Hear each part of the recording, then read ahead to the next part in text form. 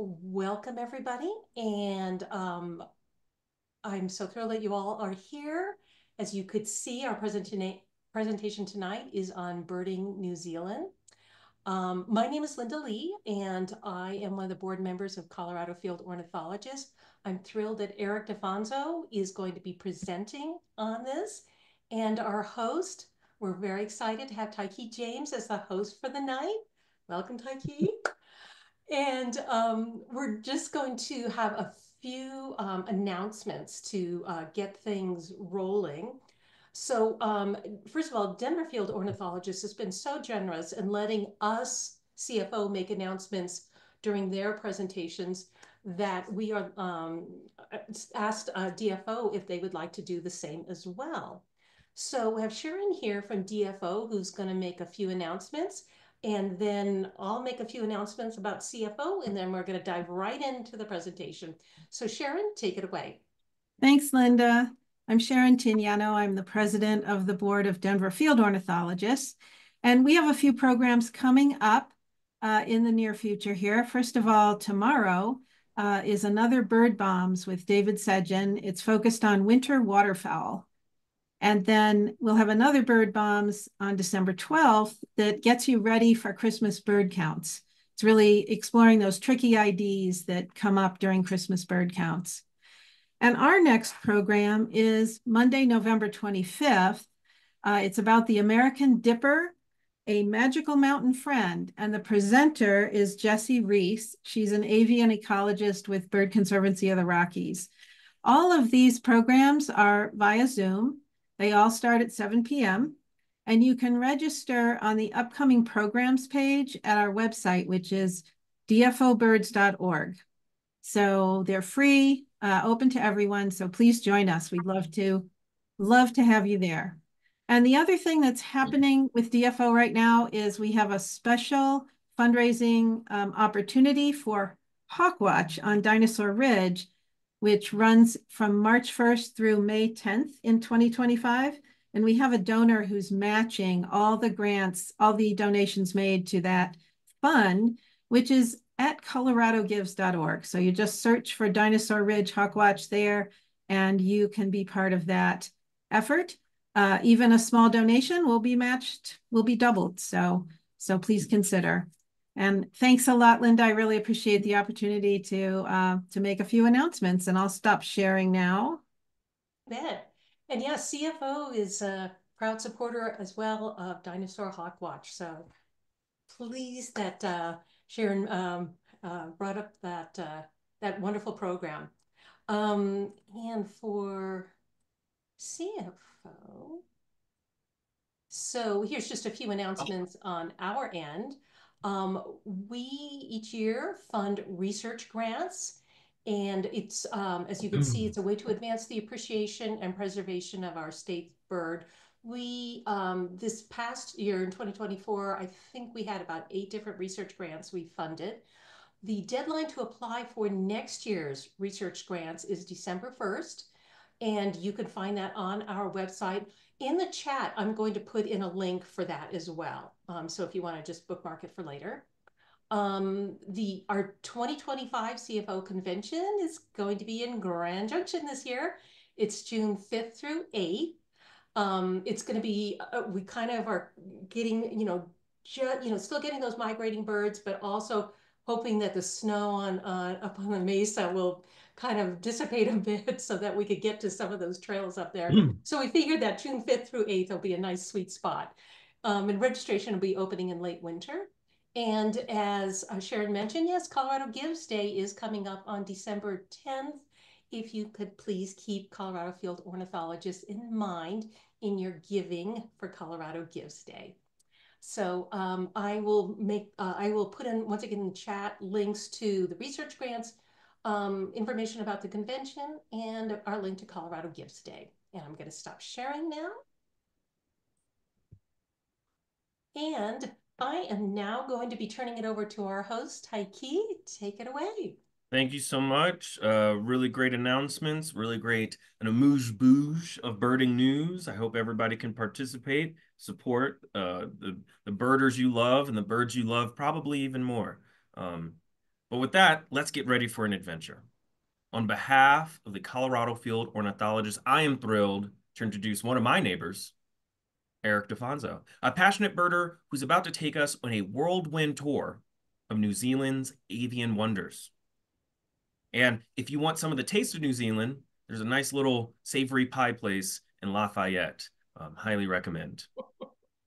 But for birds, we can talk about Eric's month-long expedition as it was truly inspirational, from waddling penguins to elusive kiwis and majestic albatrosses to melodious endemic songbirds. He has some great inspiration to share with us this evening. And with over 30 decades, with over 3 decades as a birder, Yeah. I can relate to that. Eric's presentation will surely enlighten birders of all levels.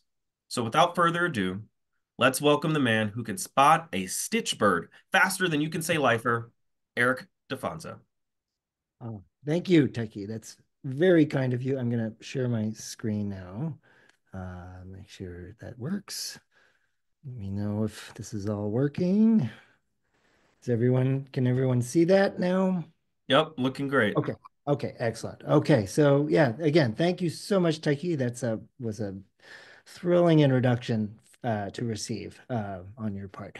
And yes, I'm here to share my experience from last year, late 2023, when I spent 28 days in country in New Zealand. And I've got so many pictures I want to share. I have so much in the way of experiences that I had to filter through and kind of decide, what do I have time to share? What do I have to leave out?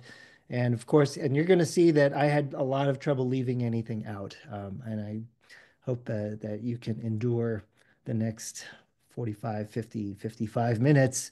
And I'll try to keep it very interesting for you. I selected so many of what I think are my best photos.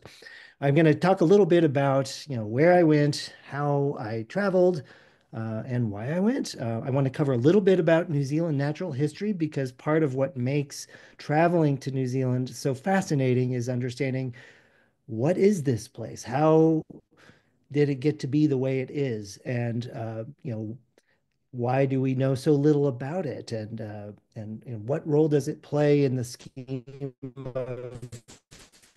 of human history? Uh, in that backdrop of natural history as well. I'm going to talk a little bit about the conservation measures that New Zealand is pursuing in defense of their amazing endemic wildlife.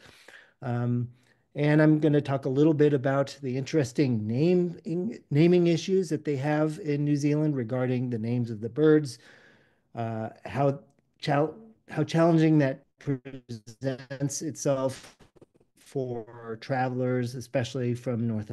And of course, I'm going to show lots of pictures of the special birds of New Zealand, endemics and rarities and specialties like the kiwis, the penguins, and the albatrosses.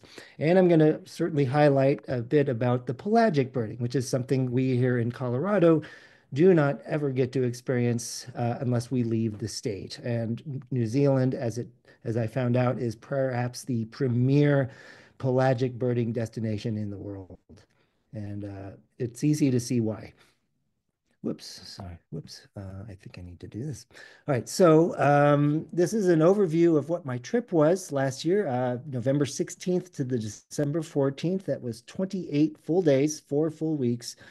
I hit the North Island, the South Island, and Stewart Island, which is probably the largest of the offshore islands of New Zealand. I'll show plenty of maps so you get an idea of the place names that I'm talking about. My objectives of this trip was, it was a vacation, but if you know me at all, I have trouble having relaxing vacations. I like to see everything. I want to bird every possible place that I can in the time permitted. So I wanted to study New Zealand avifauna. I wanted to take pictures and get sound recordings. I also wanted to fulfill my Lord of the Rings nerd aspects and visit some of the Lord of the Rings filming sites and tour the Maori villages when I had a chance. I did multiple pelagic birding trips, and I just wanted to appreciate life and my good fortune in being able to travel to such a fantastic location.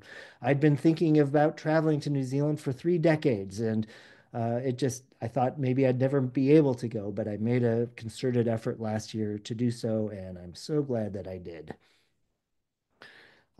This is a picture that I shared on my Facebook page right before I left. I wanted to kind of depict on Google Earth the Great Circle Route going from where I live in Lafayette all the way to the Auckland Airport. And it's 7,329 miles on that Great Circle Route. And you can kind of see just how much of the globe you have to span just to go to this far-flung location that we call New Zealand.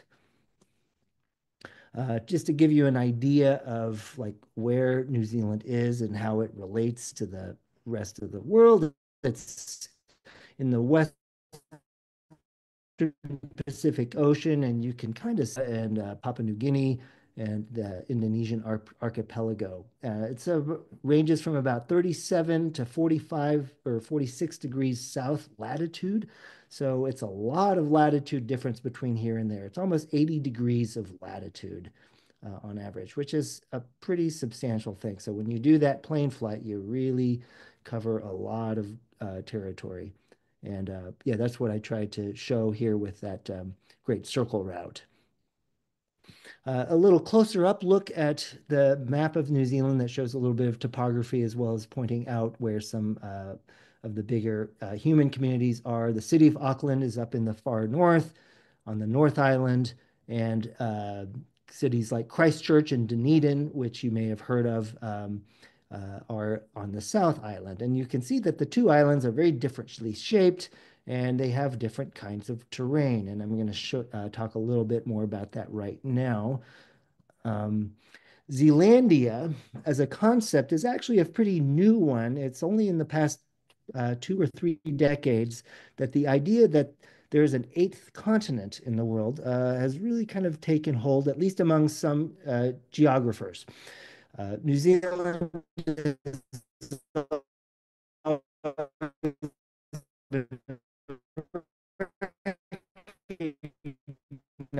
recognized as a mission of it being a continent unto itself. It's a largely submerged continent, but this bathymetric image of the Earth kind of shows that, yeah, there's a lot of continental shelf uh, just offshore from New Zealand. And it probably deserves to be thought of as just a very peculiar continent. In fact, the term microcontinent is sometimes bandied about when talking about New Zealand.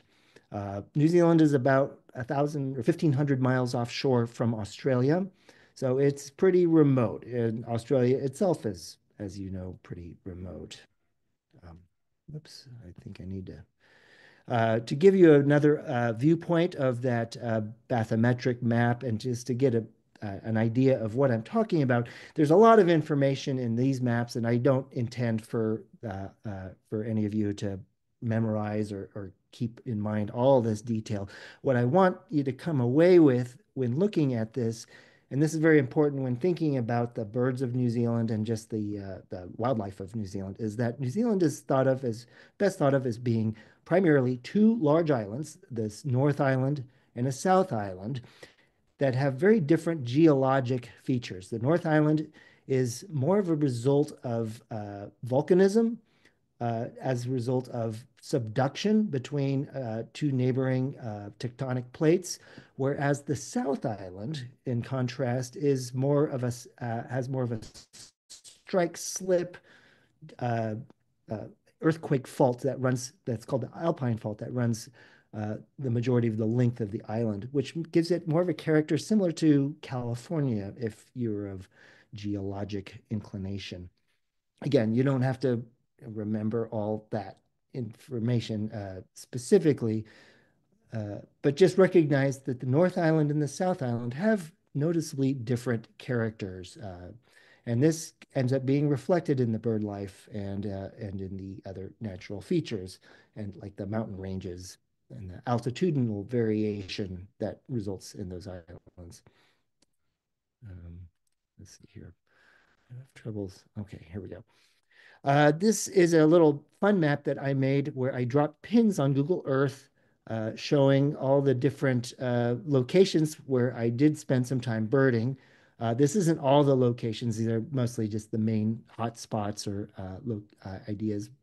But you get an idea of just how much ground I covered. When I arrived in New Zealand, I rented a car for the entire 28 days. I've never rented a car personally for such a long period of time, but I rented from a company that allows you to travel across the Cook Strait, which is the narrow strait between the North and the South Islands. It's about a 3.5 hour ferry ride. And it's a fascinating experience in its own right. But I was Excuse me, able, Eric. oh, yes. Stellar presentation so far. The excitements await us. However, there's been a little bit of technical issues with hearing you. It has Okay. been suggested by Courtney in the comments. Thank you, Courtney. Great idea.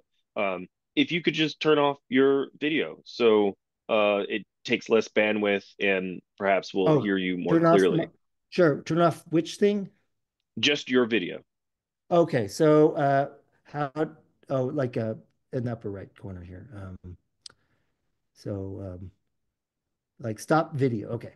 Let me do that. There you go. Does that Thank you help? so much. Okay. Sorry to interrupt you. Great ideas, team. Sure.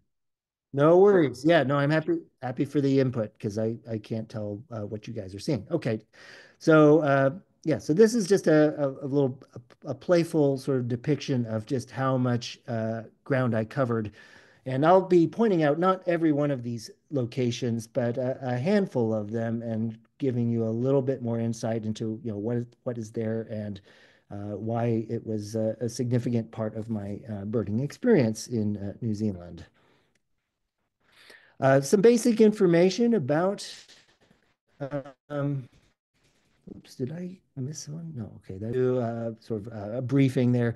It's a country of about close to 5 million people as of last year. The land area is actually very similar to the land area of Colorado. As you can see from my note there, about 103,000 square miles. I used that as part of my planning when I decided I wanted to rent a car and drive through. For my work here in Colorado, I work for the Bird Conservancy of the Rockies, and I do a lot of field surveying around the state. I've done quite a bit. And I have a sort of an intuitive sense of how much time it takes to drive around Colorado. And I assumed, well, it should be similar driving around New Zealand. As I found out, it's a little bit different as there are not interstates or other main highways crisscrossing New Zealand. It does have 9,000 plus miles of coastline, which is also very different from my usual experience here in Colorado. And that is what gives it, of course, its oceanic and pelagic character.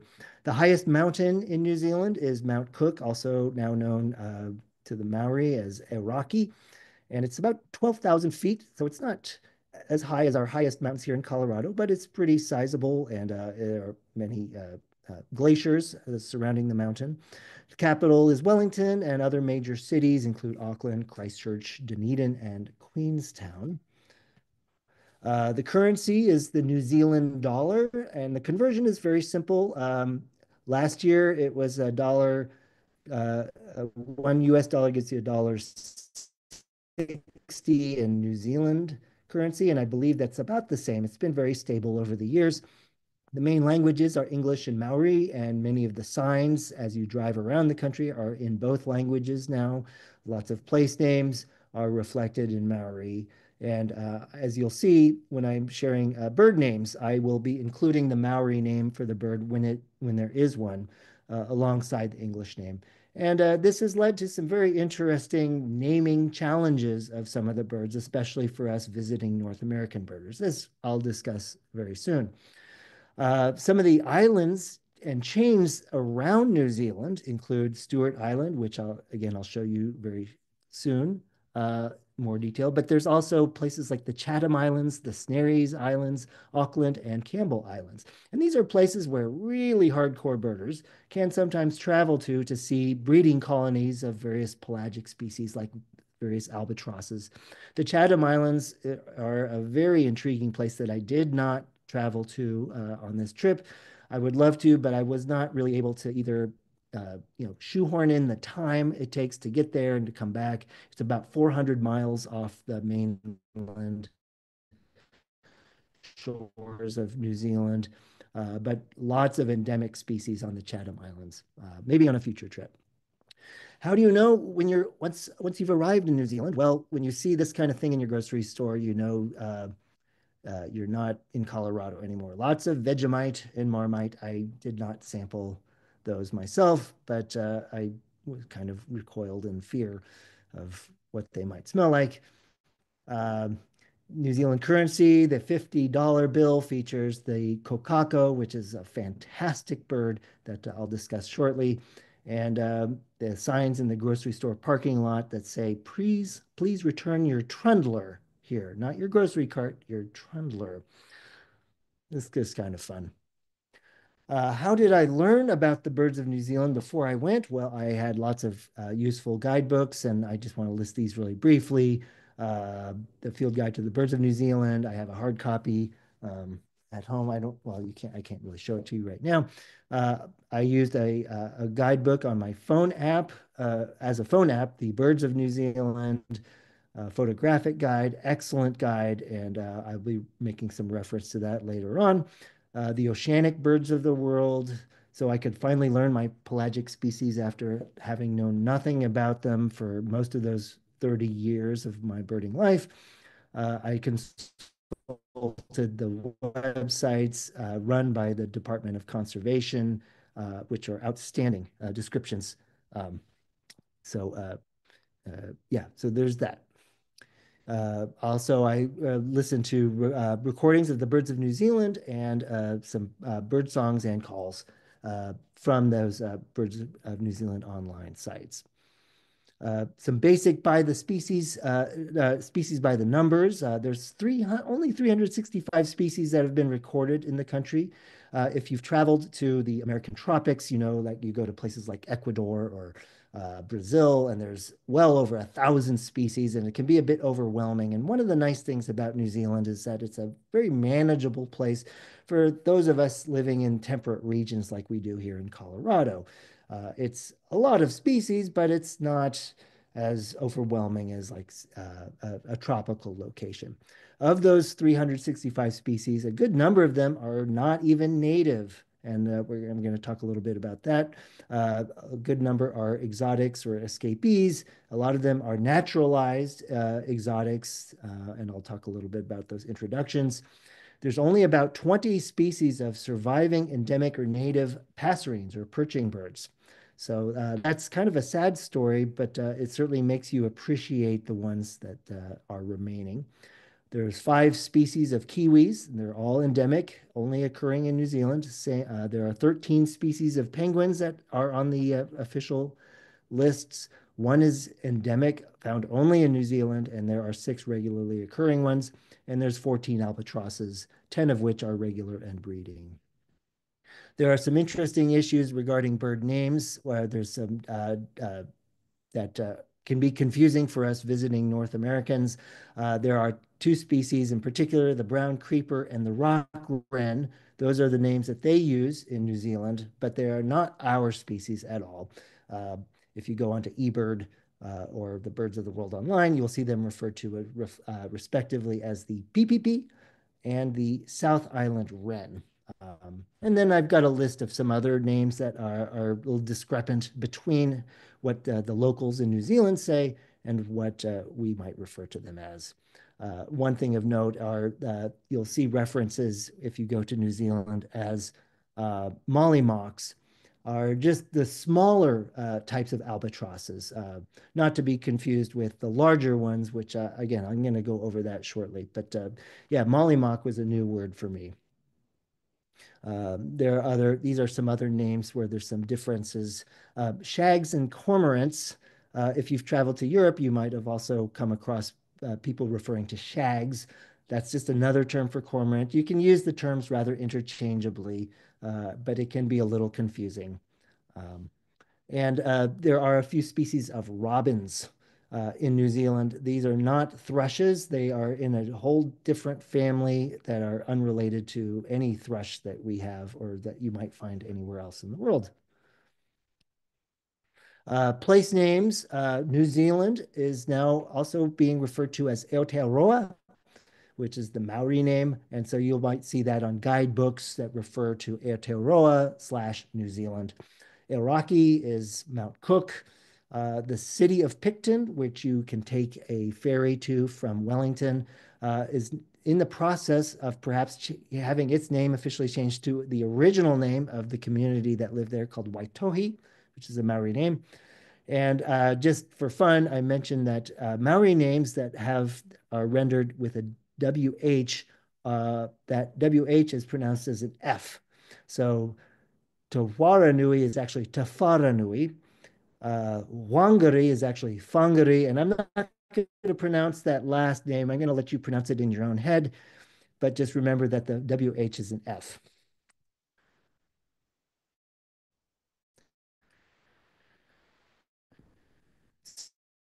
So let's before I go into detail about all the great birds of New Zealand, I'm going to talk first about they're not native, have naturalized perhaps all too well. Most of these birds were brought to New Zealand from Europe, Northern Europe especially, as part of acclimatization societies, which were a really big thing in some of the colonies of England. Between 1860 and 1880. And these were songbirds, game birds, utilitarian birds that were brought in order to uh, uh, eat pests that were becoming very commonplace with the introduction of all these like grain crops in parts of New Zealand that heretofore had not known them. And unfortunately, a lot of these introductions were wildly successful, and they remain so to this day. One of the most prominent uh, introductions, and for me, it's still a very beautiful one, is the European goldfinch. The European greenfinch, similarly, these are songbirds that you can find at pretty much any spot that you go to when you travel in New Zealand, North Island or South Island.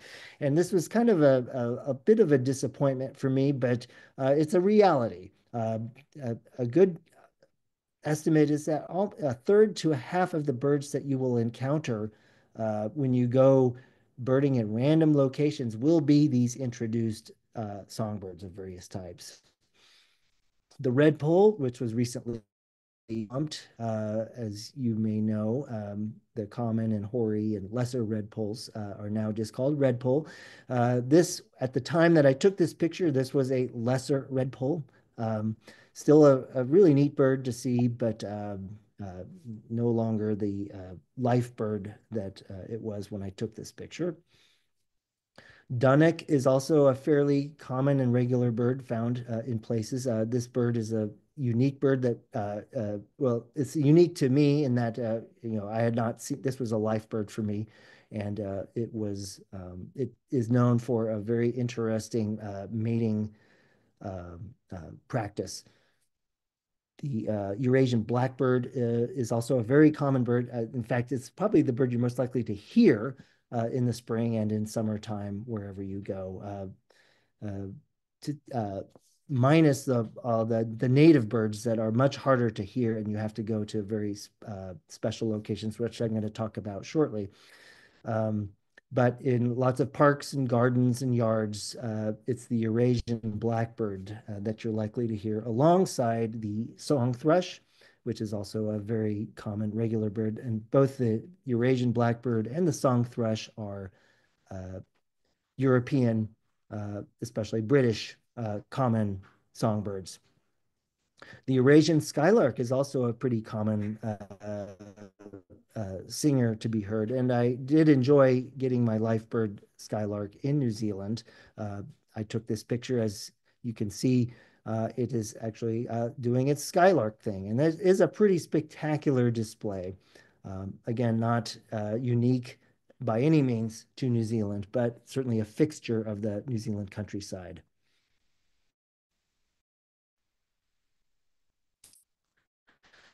A familiar face to us here in Introduced bird, and there's actually an introduced owl, the little owl, brought there, I believe, from Germany, actually.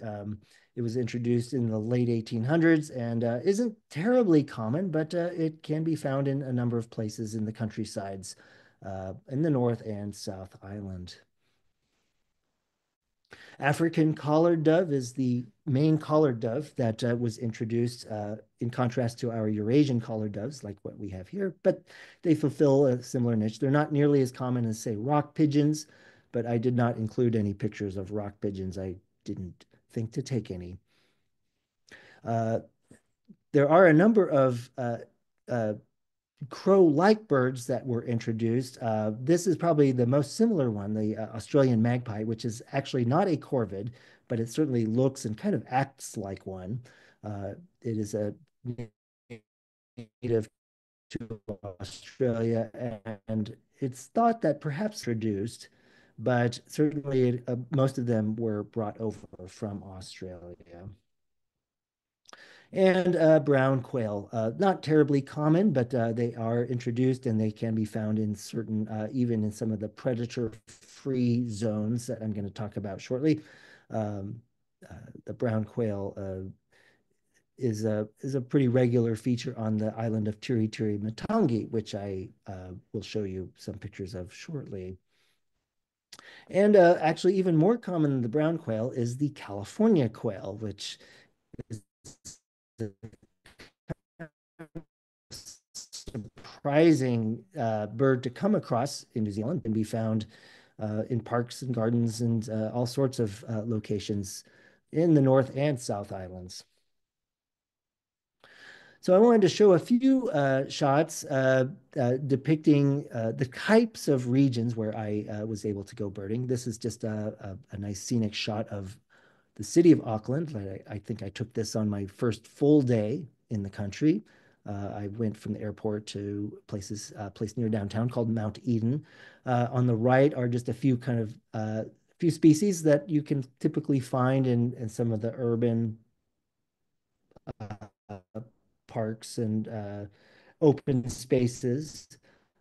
The top is the black swan. Black swans do fly themselves regularly from Australia. They have seemingly little trouble covering the Tasman Sea Gulf between Australia and New Zealand. The middle bird is a masked lapwing, and the bottom bird is definitely an introduced bird, the common chaffinch.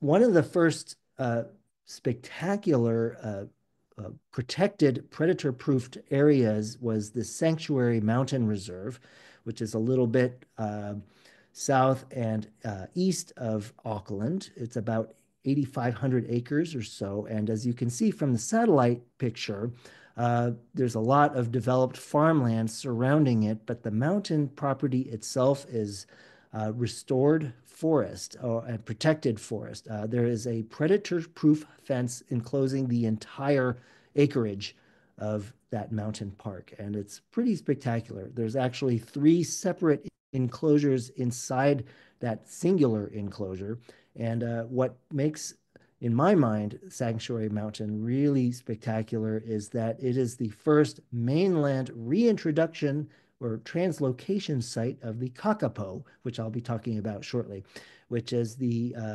critically endangered flightless parrot of New Zealand, a really remarkable species that is in the process of being recovered from near extinction.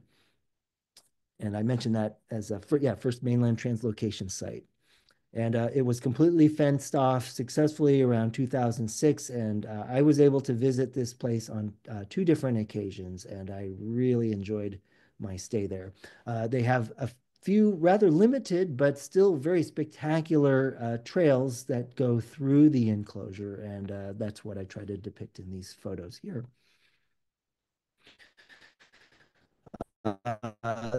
this is a view of the fence, the Sanctuary Mountain preserve site.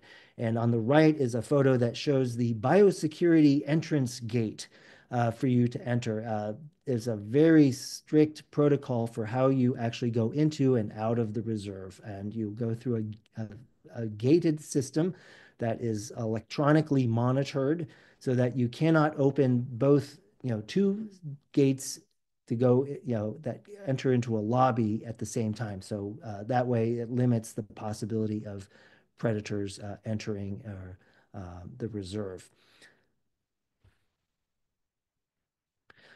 And this is a different nature reserve, but they utilize the same principle. This is a place called the Te Whanganui Regional Park. This is north of Auckland, and you can actually drive into this one. And this is me about to drive into the gate. And I don't know if you can see that sign that tells visitors, it says, "Rare New Zealand birds live here.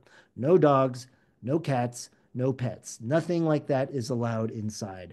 And that's a very strictly observed and enforced rule. And it's really nice to see. This is a really nice urban park.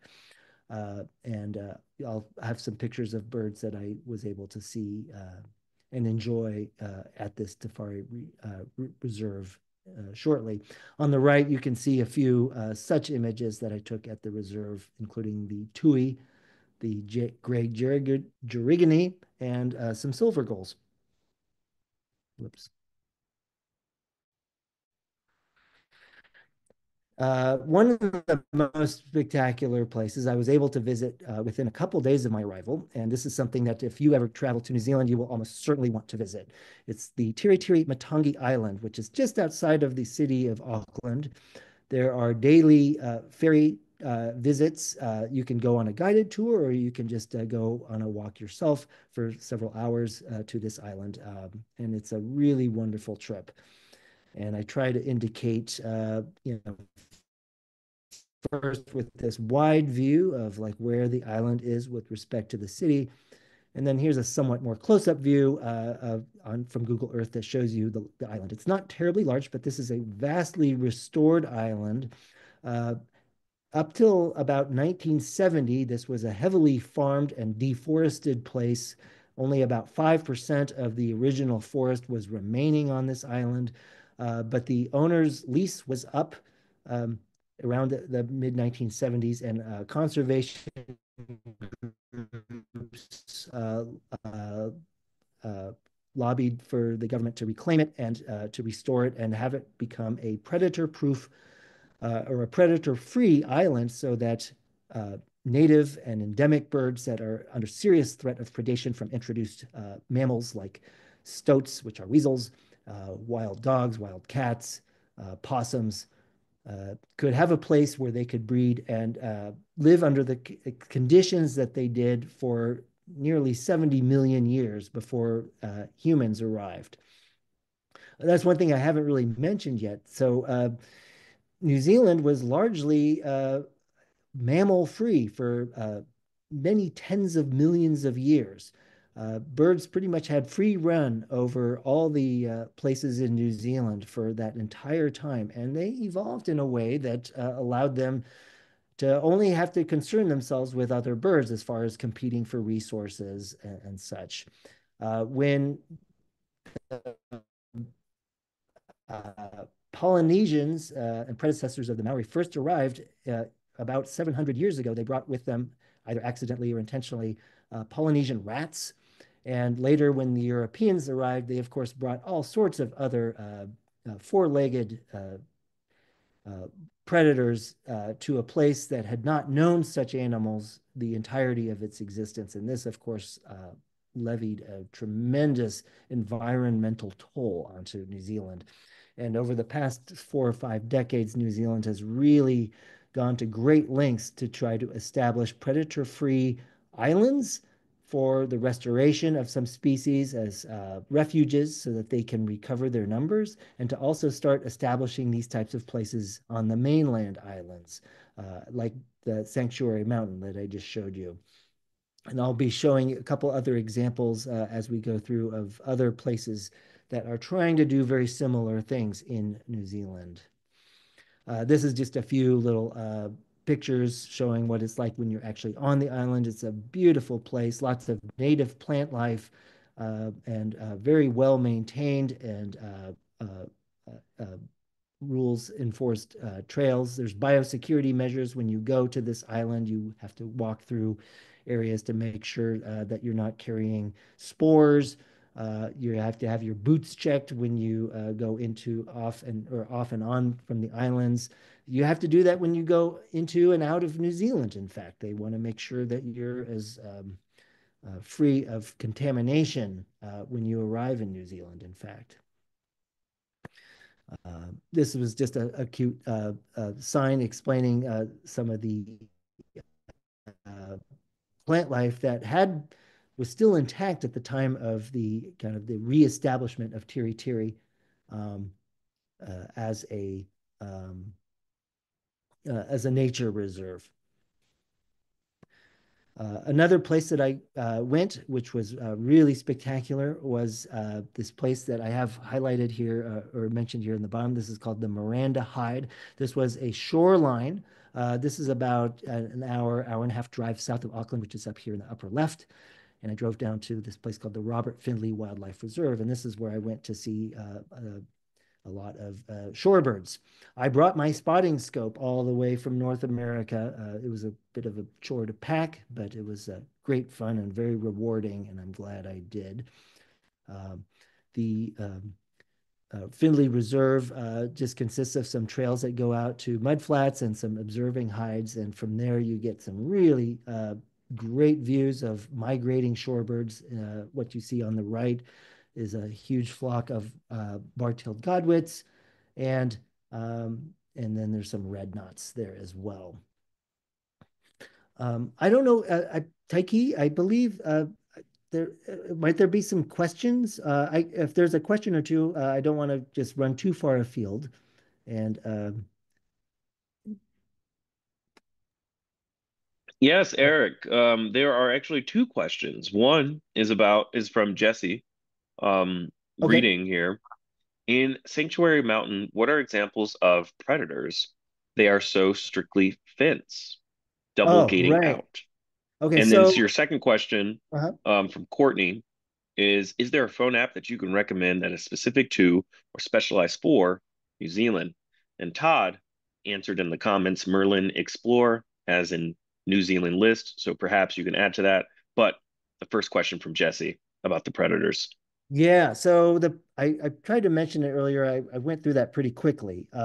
The predators, the main predators throughout much of New Zealand include the stoats. That's probably the most pernicious one. Stoats are the old world weasels.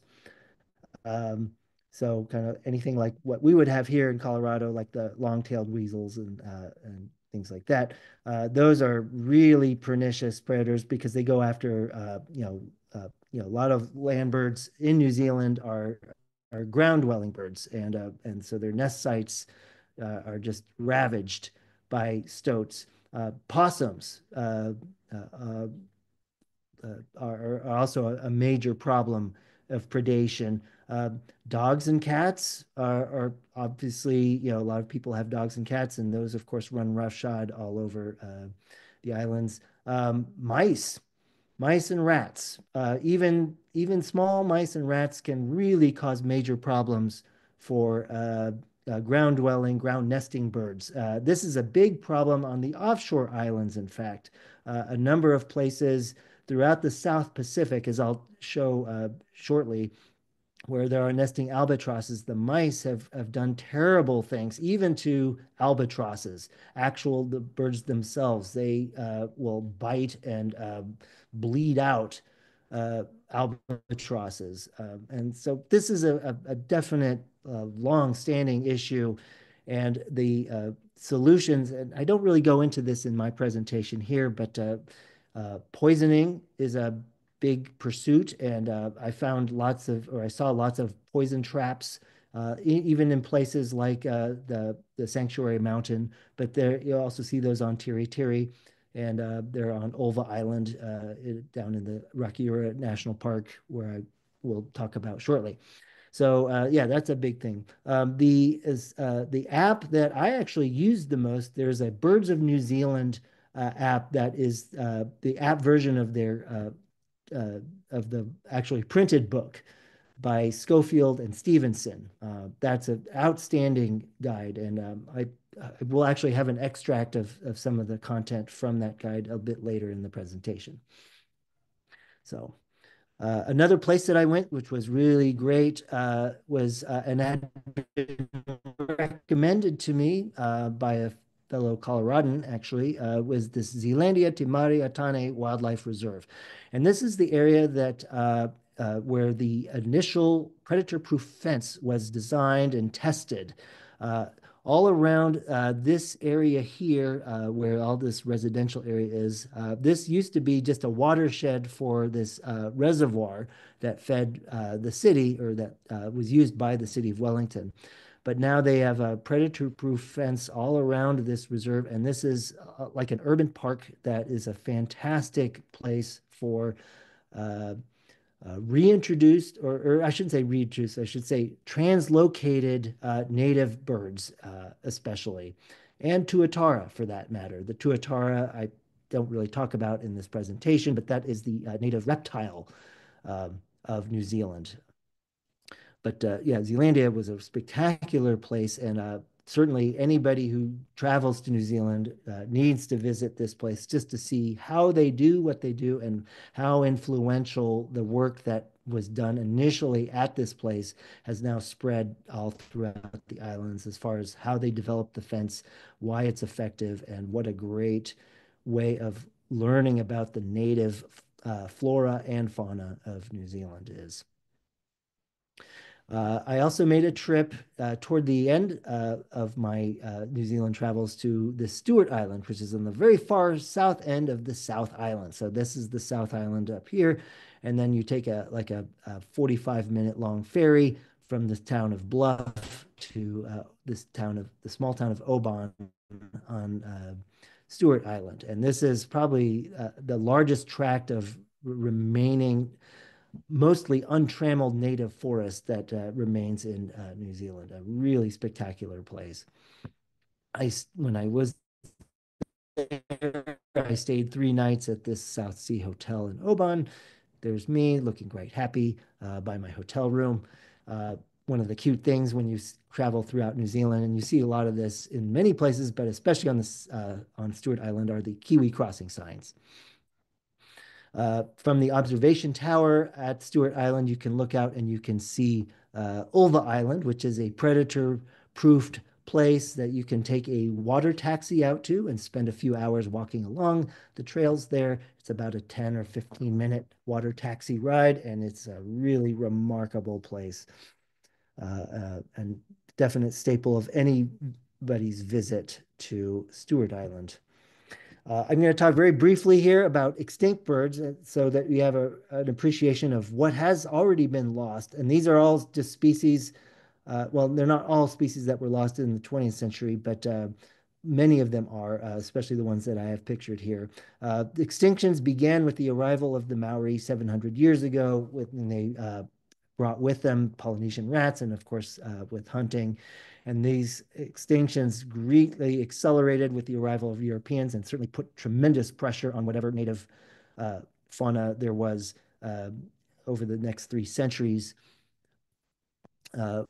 One of the birds that is bemoaned, or two of the birds that have been bemoaned for their loss over the past several centuries are the Haast's eagle, which was one of the largest eagles, I believe, in the world living at the time. This was several centuries ago, and the moa, which were probably rendered extinct within 100 years of the arrival of the Maori. The moa are part of this lineage of the ratites, or Paleognathi, which have relations to other flightless birds around the world, including the cassowaries, the emus, and the ostriches that are shown up here at the top. The moa, their actual closest relatives are living birds and flying birds in the Americas, called the tinamous. And what what we learned from the MOA is that there were probably several occasions over the past several tens of millions of years where flightlessness evolved.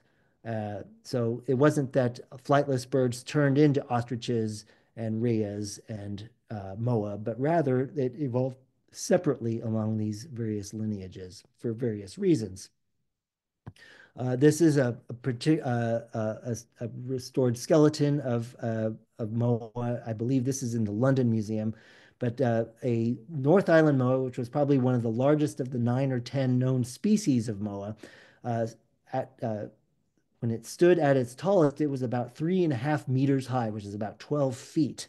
An enormous bird, and unfortunately, they are all gone. The Pio is was said to have been a tremendous songster of especially of the North and the South Islands, and both forms of the Pio are extinct. They both died out probably in the early 19 teens. The laughing owl was a native owl and was probably, I believe, was last seen around 1915 as well. The huia became extinct also sometime in the early 20th century as well. This is the female. The male looked very similar, except it had a much straighter and shorter bill, but certainly spectacular singer, and now has also been lost to time. The Stevens Island wren used to live only on one island in the Marlborough Sound region, namely Stevens Island, and was made extinct most likely due to because of introduced mice and rats.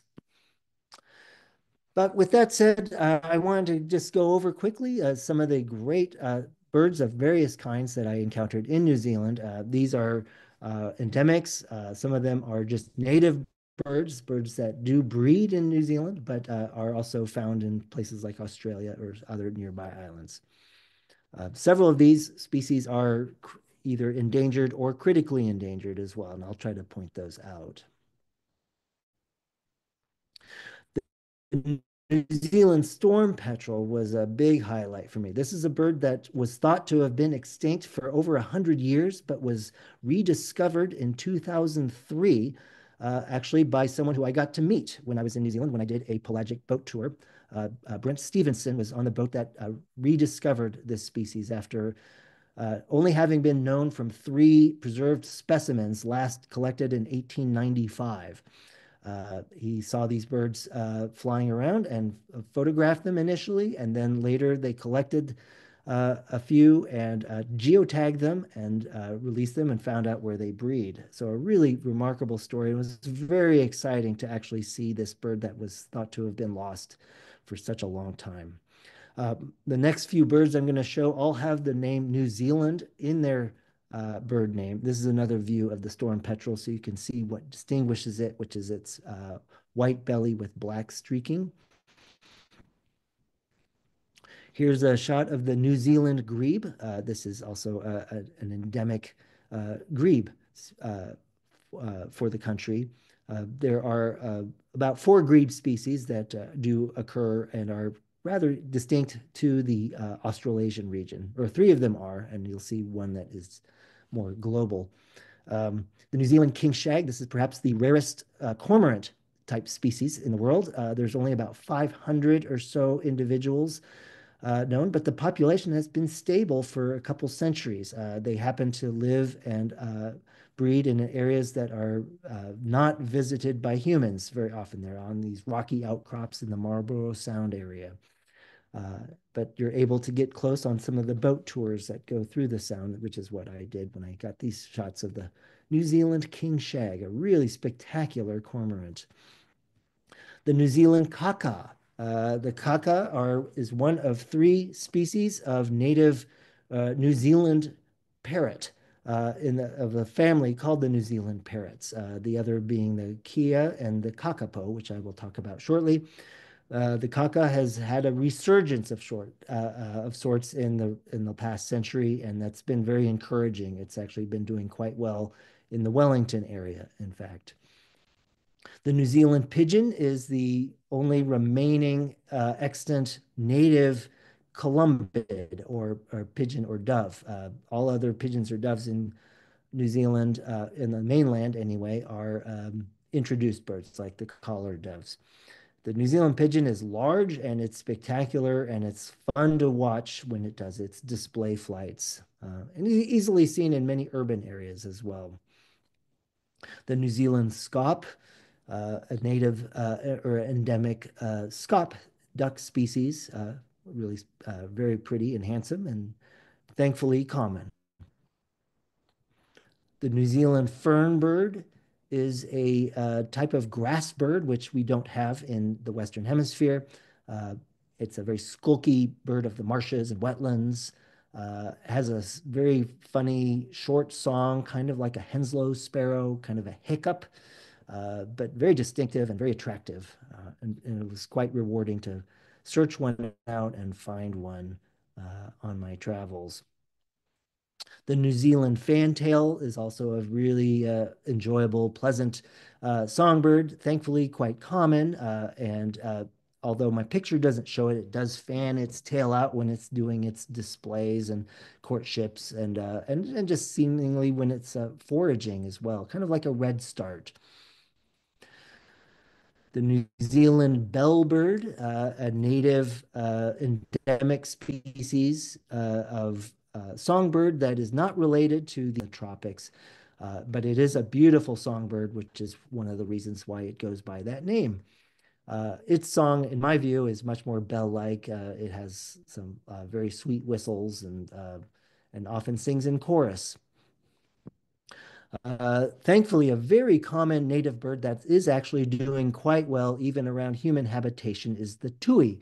And the tui might be thought of as sort of the emblematic bird of New Zealand, aside from the kiwi. The tui, of course, is much more common than the kiwi and is found in urban areas and parks and gardens and yards all over the country. They love to feed on the flowering trees, and they are also very proficient songsters and pretty large. It's not quite as large as a crow, but only a bit smaller, but definitely a very attractive bird. That little white tuft of feathers uh, uh, led to the bird early on being called by European New Zealanders as a pastor bird because it kind of resembles a pastor's, like a church pastor's collar.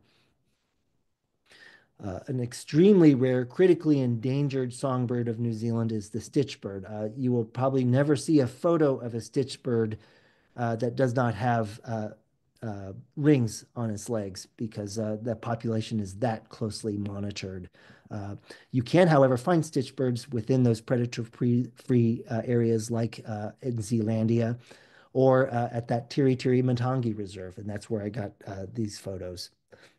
The birds are very cooperative. They just cannot handle living in places where there are mice and stoats and cats. Another really lovely and very petite native songbird is the tomtit. The North Island robin is a close relative, and as well as the South Island robin. And these are, again, not related to our thrushes. They're probably more closely related to the Old World flycatchers, of which the European robin is an example. And that's one reason why these birds were named robins by the European settlers, because they did resemble the European robin. Like the European robin, the robin, North and South Island robins are very confiding and will come very close on approach. And I have some video, which I don't have in the presentation, that show them coming very close in encounters. The North Island saddleback is also a really spectacular songbird of the yeah, in those predator-free areas. These are birds that have to be protected from all the introduced land predators by the Europeans and the Maori. And the South Island saddleback is the South Island counterpart. They used to be thought of as the same species as the North Island, but they have been split because of slight differences in their song and the size of the little wattles on the cheek. The North Island kokako, also I encountered only by sound when I visited Tiri Tiri. The one day I was able to make it there. The weather was not very cooperative. It was very drizzly and rainy, and I was not able to see the kokakos even in the canopy right over my head, but I did record them singing. I do indicate in my presentation any photos that I did not take, and this is one of those. I was able to see the also very critically endangered South Island takahe. The takahe was thought also to be extinct up until the late 1940s when it was rediscovered in very small numbers in a small batch of tussock grass in the South Island in a high elevation location where no one thought there could ever be takahe. The takahe is a type of swamp hen, which is kind of like a gallinule or a coot. It's in that same family. It's very large and it is flightless, but it was surviving in this very remote mountain valley. They have since managed to translocate a number of them to predator-free areas, and their populations are rebounding and they're doing quite well in those areas. A very similar looking bird, but not flightless, is the Australasian swamp hen. It's much more faster when it ambles around, and like I said, it can actually fly. It's a lot slimmer and more sleek than the takahe. Native parrot is the kia, and this is a very famous bird. If you may have heard of this bird in passing from time to time. It's a bird that is very commonly found in on the South Island in human areas, as they are very approachable. They're very friendly and very curious, and also very destructive. So tourists are always cautioned to not let Kia run roughshod over their cars and pull away all the window linings because that's what they do. They're very curious and they like to tear things apart. The kakapo is a very famous bird, and I mentioned this earlier. This was a bird that was down to a population of only 17 individuals back in the late 1980s, early 1990s. They were translocated to predator-free islands offshore, and now their population is in the low 200s. They are doing well, but the population is still too low for them to be viewable by the general public. I was not able to actually go visit any kakapo sites myself. That only can be done by Department of Conservation personnel on New Zealand. But perhaps if the population gets to be above 400 or 500 sometime in the next couple decades, it may be possible to go see kakapo in certain habitats in New Zealand. There are other native parrots and parakeets. The red-crowned parakeet and the yellow-crowned parakeet are good examples of that. A very cute native songbird called the rifleman. This is a female riflewoman, you might say. This is the only shot I was ever able to get of this species. One snap, and thankfully it came out, but I had to lighten it up quite a bit just so you could see its features. It's as small as it looks in this photo. It's a very petite bird, but really spectacular. It's what they call a New Zealand wren, which is considered to be the oldest lineage of passerine birds in the world. These were probably the lineage that is ancestral to all other songbirds everywhere else in the world. Really remarkable story. Somewhat related are the Mohuidae, and there are three members that are also endemic to New Zealand: the whitehead, the yellowhead, and the PPP.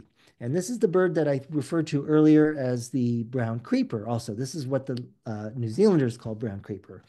And that mention I made of the app, of the Birds of New Zealand app, has an interesting story about the name of this bird. And I just wanted to mention this really briefly here. This is from the Birds of New Zealand description for what they call the brown creeper. And they have a little explanation of the etymology of the various names. And there's some rather pointed criticism of what we Americans have tried to impose upon them as far as what to name the bird. we want to call it the PPP, but they are very resistant, and they have Brent Stevenson, among others, are saying that the North Americans, we can change the name of our bird instead. And he does have kind of a point, I have to admit, because our brown creeper isn't truly a creeper; it's a tree creeper. But anyway, I just thought that was kind of funny, and it kind of made me a bit self-conscious when I was traveling there as an American, as a Yank. A couple other songbirds, which are not actually introduced, but uh, they have self-introduced. One is the silver eye, is a bird that's common in Australia, and now is pretty common in New Zealand as well. It's one of the white eyes, where a family of songbirds that have a very pronounced circular or eye ring orbital. And the only real swallow of any kind that occurs with regularity in New Zealand is the welcome swallow, a wonderful name of a bird that probably to your eyes looks very much like a barn swallow. It's in the same genus and is actually, yeah, is a fairly close relative of the barn swallow. It does have the same type of forked tail, and the color pattern is quite reminiscent. There's a few ducks of note, like the paradise shell duck. This is the male and female, the male molecular whitehead. The blue duck is a native duck of braided rivers and mountain streams, kind of like the same habitats that you might expect, but where they don't have dippers, they do have blue ducks.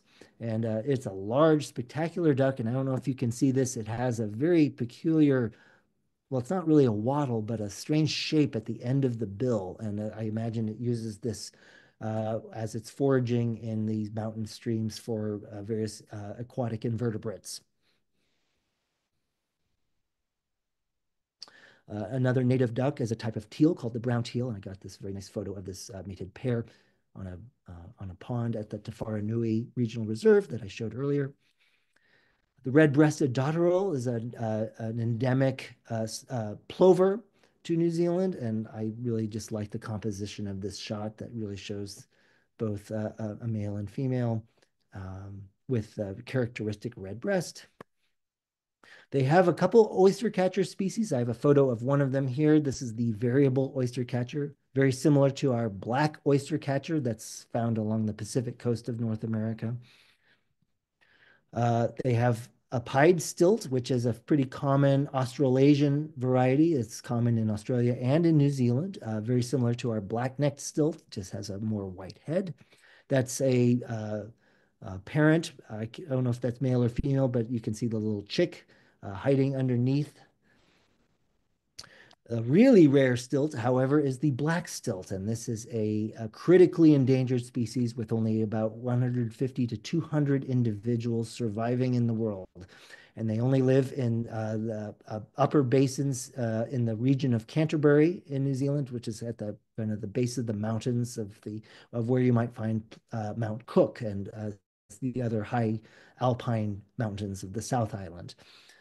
This is a bird that got ravaged greatly by introduced land predators and breeds now where it does just because those are areas where those land predators are far less common. It's not a hard bird to find, but it's just in very localized spots and just a handful of them. So you have to know where to look to see a black stilt.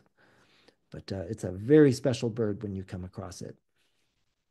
Hoary-headed grebe is an occasional visitor. I do not think they breed in New Zealand, but they do fly over from Australia, where they're much more common.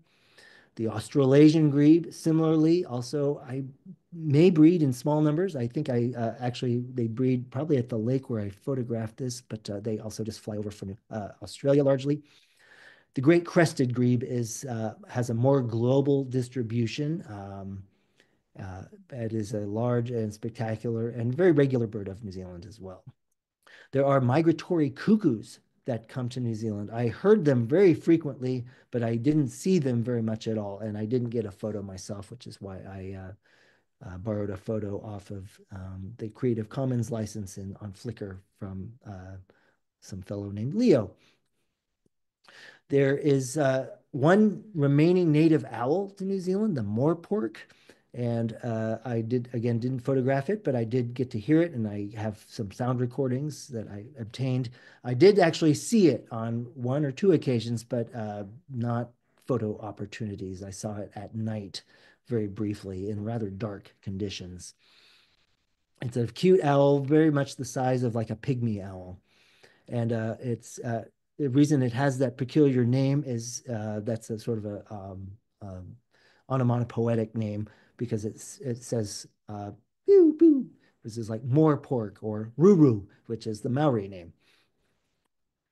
Rails I thought would be really tough to see, but they turned out to be surprisingly easy. I got many good photos of a buff-banded rail at the Te Wharanui Reserve, and the very common flightless rail of New Zealand called the weka. I was able to photograph very close up on Blue Mine Island on a half-day trip.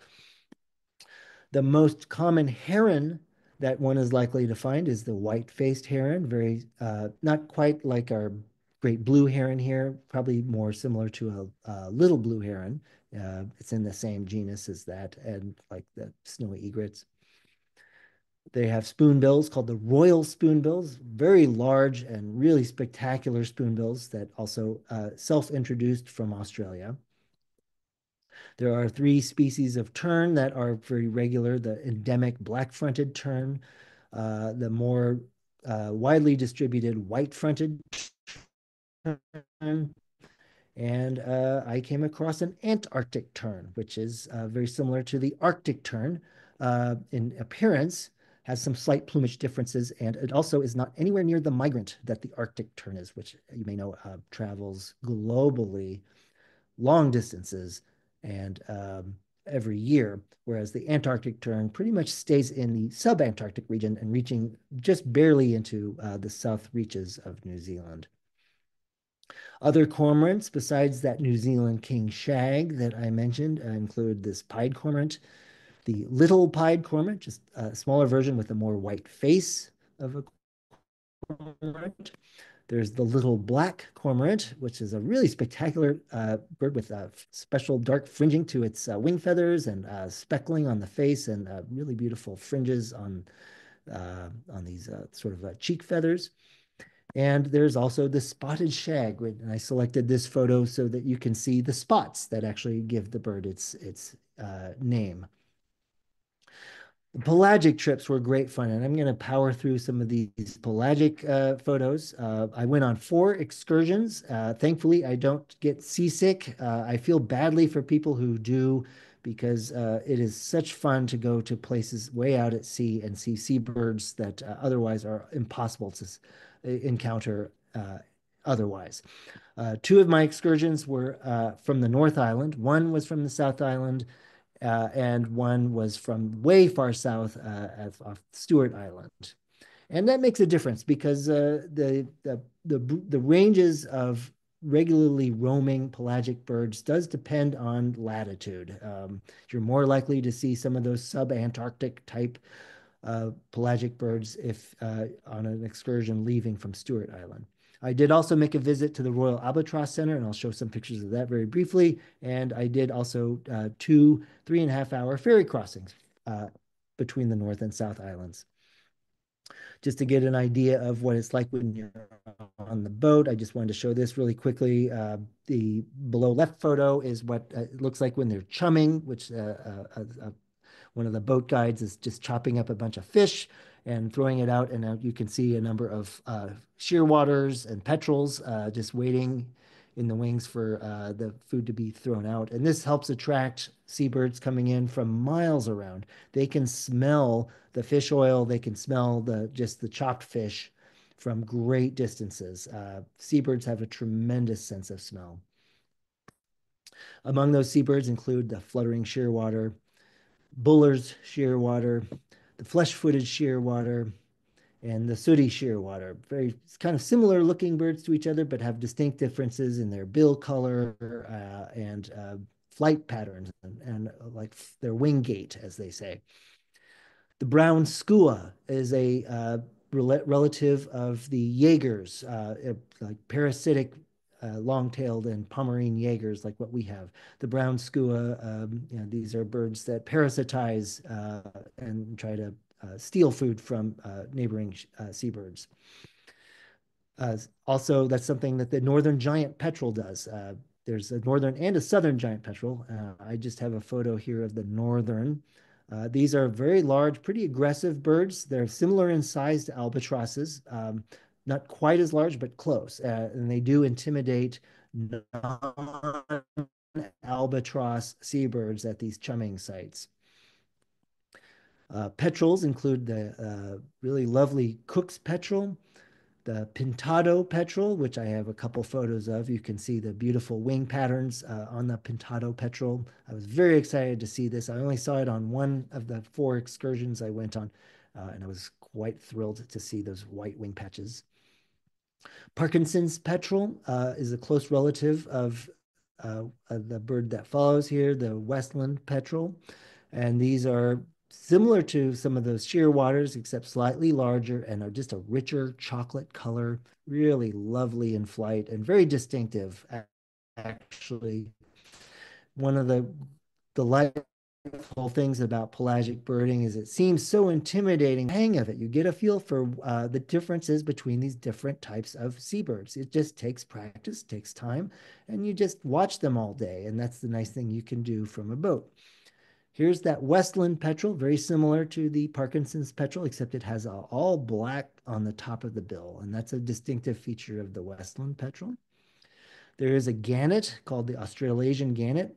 Looks very similar. You might have seen northern gannets here in North America. Looks virtually identical, except the tail is different. The northern gannet has an all-white tail, but the Australasian gannet has a black center to the tail, and that is a distinctive difference. But otherwise, it behaves very similarly to our northern gannet. Here's a seagoing tern called the gray noddy. They had just started to arrive on one of my pelagic trips on one of these offshore rocky islets. Common diving petrel, a small bird, kind of like a murre, like the common murre that you would get offshore in of the Western North America waters. And some storm petrels, like the white-faced storm petrel and Wilson's storm petrel, similar to that New Zealand storm petrel, except the belly here is all black. And here's a gray-backed storm petrel. These are birds that sometimes have been called Jesus birds because they walk on water. They don't actually walk on water, but it sure looks like they do. That's a very distinctive aspect of their flight style and their foraging style. And now for the albatrosses. 20 species are known globally. 14 of them have been documented in New Zealand, and 10 are regular or likely to be found on any types of pelagic trips you might go on. And 3 or 4 of them are breed only on New Zealand islands or territories. I just wanted to show this really briefly. About 15 or 20 years ago, these were 3 different species that you might find in various literature, the wandering, royal, and shy albatross. In the years since then, these have been split up into 9 different species now, and it gets very complicated, and this complicated my learning process. But I think I got a bit caught up on my albatrosses as a result. And it just takes, again, some practice and photography of just trying to see what these birds are like and where you find them. I went to the Otago Peninsula to visit, and that's what's in the background here across this Dunedin Harbor. This Otago Peninsula is where the Royal Albatross Center is, and this is me driving. That's my rental car, by the way, on my way to the Albatross Center. And I love seeing a sign that tells you albatross, 12 kilometers, penguins, 10 kilometers. I mean, how can a birder not be excited by that? Whoops. Here's the Royal Albatross Center, the whole structure where they do they lead specialized tours. I paid for just a basic tour, but you can also get a special tour that takes you out more to where the nest sites are. But it gets pretty expensive, as well it should be, because these are amazing birds. Center is located on this place called Tyroa Head, which is famous because this is the only what they call mainland breeding site of any albatross species anywhere in the world. Uh, all other albatrosses breed only on like uninhabited offshore islands, anywhere else in locations in the world, but they do breed in areas near human habitation here in the Otago Peninsula of New Zealand. This is a view from the Seabird Lookout near the visitor center. And I encourage you to check out the Royal Albatross Cam. I've got a link here in the on the page that's and if you just do a basic search, you can find out how you can view the albatross cam. I actually got to watch those this past summer and fall, and it was really fun and enchanting to keep track of these little albatross chicks as they get big, and they get really big, and they do have an amazing story. Other albatrosses of note are the white-capped albatross, the northern royal albatross. This is the bird that breeds at that Royal Albatross Center. And this is a great shot that shows you just how large they are. This is a silver gull kind of chasing this northern royal albatross. And they're right next to each other, but you get a sense of just how enormous this wingspan is. This is at least a 3-meter wingspan, which is about 11 feet. Truly an enormous bird. The southern royal albatross was recently split off like 10 or 15 years ago. Very similar in many respects, except it has a lot more white on the wings. Here's a black-browed albatross, really spectacular bird. I only got to see one on any of my trips, but it's distinctive in that, I don't know if you can see this Campbell version, the subspecies has a honey-colored eye, which is unique among albatrosses. Here's the former wandering albatross, the Antipodean albatross, similar to the southern royal, except it has piano key feathers on the tail, meaning little black inset markings on otherwise white tail. Here's another view of the Antipodean albatross. Here's a close-up of a Salvin's albatross, similar to the white-capped, except an all-gray head, but still a very kind of a dull gray marking on the bill, except for this little mandible orange mark. And this is a nice shot that shows relative sizes of northern giant petrel, the Salvin's albatross, and a wandering, or rather the Antipodean albatross. And you can see even a Salvin's albatross is almost small compared to the gigantic Antipodean albatross, which is probably the largest albatross species in the world. Penguins were also really special. 13 species can be found in New Zealand. 6 are regularly seen by birders, and 3 are kind of more easily found, with just rather minimal effort, which is pretty much all I had time for. A few places have viewable breeding colonies that have shows of them as sorts, where you get to watch them arrive on shore in the late afternoon or early evening. When you buy a ticket to these, you get to sit in it's like a little amphitheater, and the audience is very controlled. You're not allowed to speak. You're not even allowed to move when the penguins are coming ashore, because you don't want to disturb them from their habits. This shows you kind of a layout of where this Umaro and inland. This is on the South Island. You can actually see Mount Cook way up here in the far right corner. As you zoom in a bit closer, this is the parking area, and you walk in, and here's where that amphitheater is. And you can either pay to sit in this little cove or in this little area, and you can watch the penguins when they come ashore after dark into this area. They go through this fence that allows them to pass through to specially designed breeding areas for them, little breeding hovels. And about 200 or 300 penguins will come ashore during the night, and it's so much fun to watch them. You're not allowed to photograph them, which is why I don't have any pictures.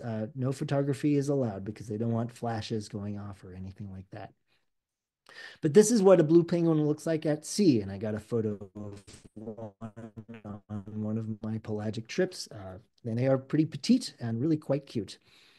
This is the Fiordland penguin, which is also a regular penguin, but you have to go down to the far southern end of the South Island to get to an area where you might see them. I took from Stewart Island.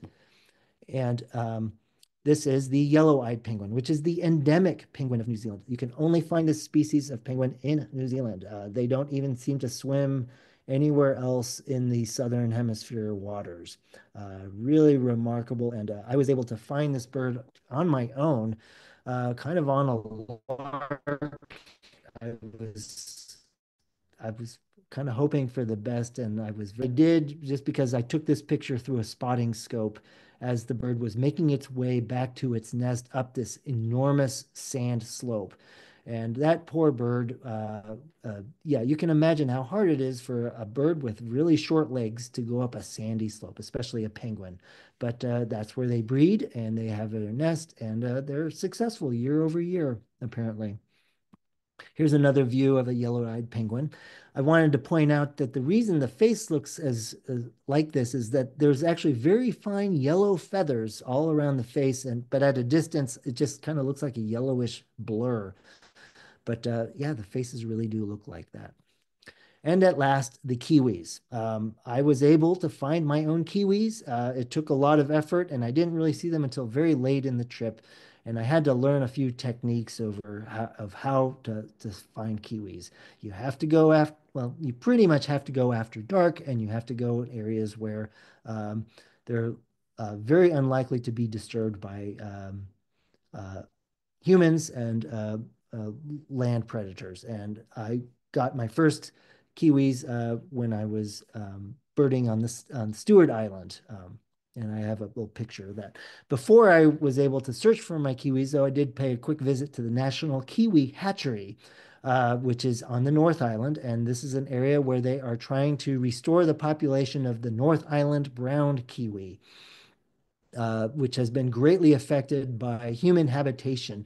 But thankfully, the people who live on the North Island are really supportive of efforts to bring back kiwis and make them a lot more common than they have been over the past century or two. So there is a kiwi hatchery that I was able to visit and do a tour of, and that was great fun. You also cannot take pictures inside the hatchery of where they are um, uh, rearing the eggs that they do take from nest sites in the wild. They raise them in this hatchery so that the young kiwi, which ordinarily are very lightly parented, are not predated upon. Once the kiwi become old enough and reach adult size, they can be returned to the wild. And they have no problem with being habituated to humans, apparently. We were told repeatedly that kiwis are just cantankerous, grouchy, grumpy birds and do not ever take to humans. And also they don't really get parented very much anyway. So they know what to do once they get returned to the wild. And once they're large enough, their risk of predation drops immensely. So they just need to be raised in such a way that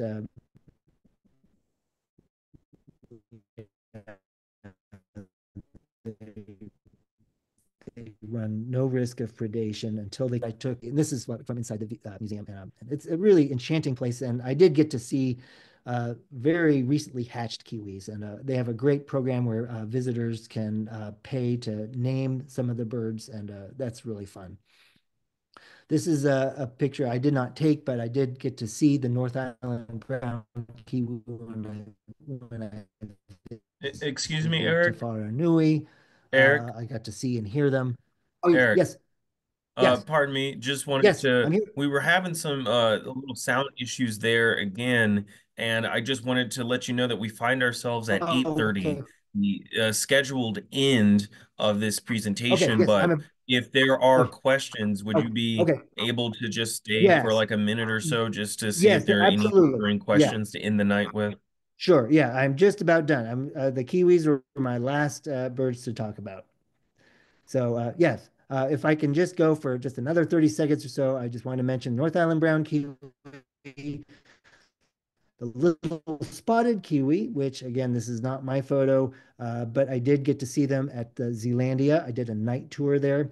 And then this is a photo I did take. This was my southern brown kiwi, which I got to see at night and this is a story that I will have to share some other occasion, but I got to ride around in a police car a cop who wanted to help me find kiwi when I was on Stewart Island, and which is a fantastic story in itself. But anyway, that's my lifer southern brown kiwi. I did miss a number of species on my visits, which is fine. That always happens whenever you go on a big trip. But still, I considered my birding to be very successful. There were a number of places I didn't get to visit just because even if you drive 5,000 miles in 28 days, it's still not enough. But that's okay. Things I can go see on another visit.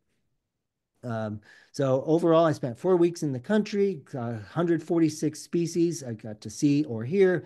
109 of those were lifers, including all the kiwis. Well, three kiwis, I should say. And all the albatrosses were new and all the penguins were new. I snapped over 2,000 photos on those pelagic trips. I got 38 species of birds in my sound recordings and 117 species were photographed. And I even got to see the tuatara, which was the native reptile, the weta, the native cricket, mako sharks, dusky dolphins, some amphibians, and I got to visit Hobbiton. So anyway, thank you so much for tuning in. I know that was a very long talk. I know I went really long, but I just wanted to share all my photos and experiences or as much as I could and get you excited about the idea that you too can go visit New Zealand.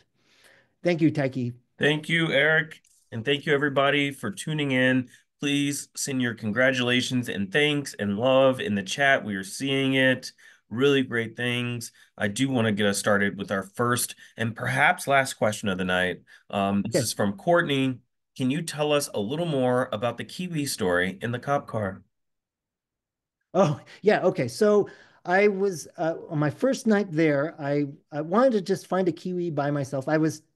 They have kiwi tours that you can go on, and I recommend those by all means. But I was being kind of a cheapskate, and I just wanted to see if I could walk around and find my own kiwis. And I wanted to go check out the airfield on Stewart Island, which you're not supposed to go to. But I thought, well, maybe I can go there. It's nighttime. And as I was walking down the road, there was a cop car came by, probably to make sure people don't go to the airfield because they don't want you doing that. But he knew I was a tourist. And once I mentioned that I was looking for kiwi, he said, well, why don't you hop in and we'll go, because I see them all the time when I do my rounds. So I got in this car and we drove around and we only had to be in the car for about 5 or 10 minutes and we saw kiwis crossing the road in his headlights. And it was just a funny story because that was not at all anything of what I imagined I would ever do in my life. But yeah, they're very friendly people and they want you to have a good time there. And yeah, that's how I got to see my lifer kiwi was with the help of the police. Excellent, excellent, excellent. Thank you for that and the many stories therein. I do not see any other questions other than, Eric, I hope you can just take a second to read the chat. There's so Oh, many yeah. great and positive words for you, thanking you for the presentation. You motivated folks.